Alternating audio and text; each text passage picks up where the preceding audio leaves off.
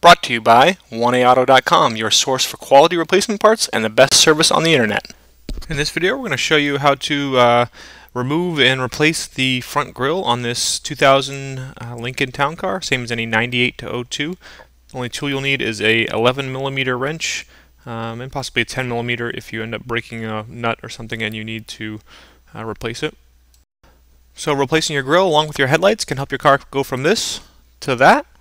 Nice, clean, takes a lot of miles off the front end, and again, before and then after replacing your grille and headlights. Okay, to remove the grille, on the back side there's 4 11mm bolts.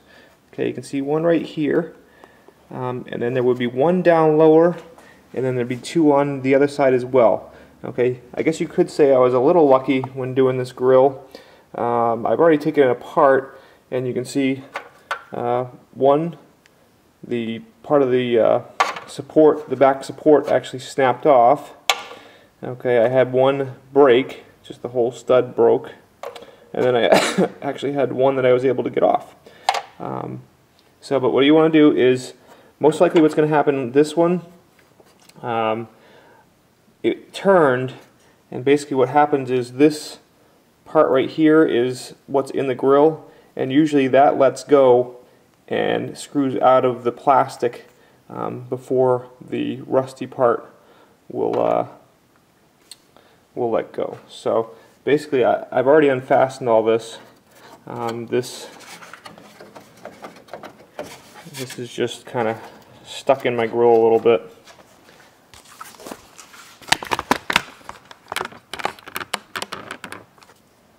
So what you want to do is, after you've gotten all the bolts either out of the grille or they've broken or whatever, you want to push your grille back, okay, then lift up, and then the whole assembly comes out. Okay, and like I said, as you can see, most of them just kind of pulled out of, and as you can see, most of them just kind of, when I unbolted them, they just unbolted from the grille.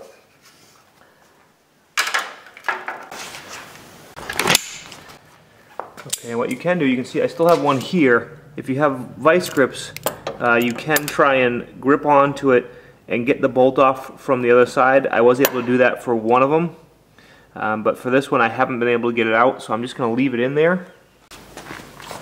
Okay, and because of that, what I've done is I took my new stud out of my new grille. Okay, and installing the new grille is pretty much the same. It has these longer locating tabs on it, so you can kind of put it into place. And then on the back side, you can see I got the locating tab through down there, and then the locating tab down here, and then my studs have come through.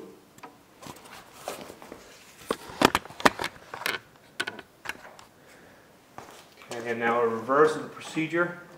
Push it in, down, and underneath, and that's how it locks into the bumper cover here. And now on this top one, I can just tighten up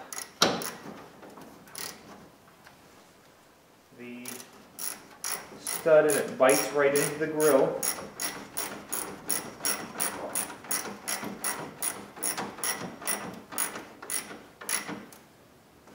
Go until it's firm. It doesn't have to be extremely tight because it is plastic.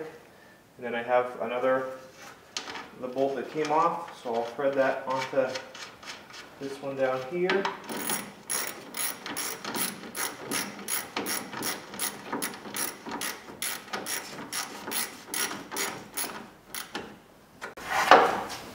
Okay, and if you should need to get another bolt, just get one from the hardware store. It's a metric. It's an M6 by 1, which is 1 thread per millimeter. Pretty standard. And I got a little washer too, just to make sure I've got enough.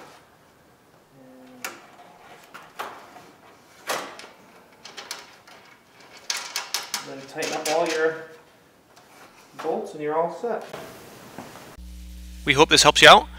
Brought to you by www.1AAuto.com, your source for quality replacement parts and the best service on the internet. Please please feel free to call us toll-free 888-844-3393. We're the company that's here for you on the internet and in person.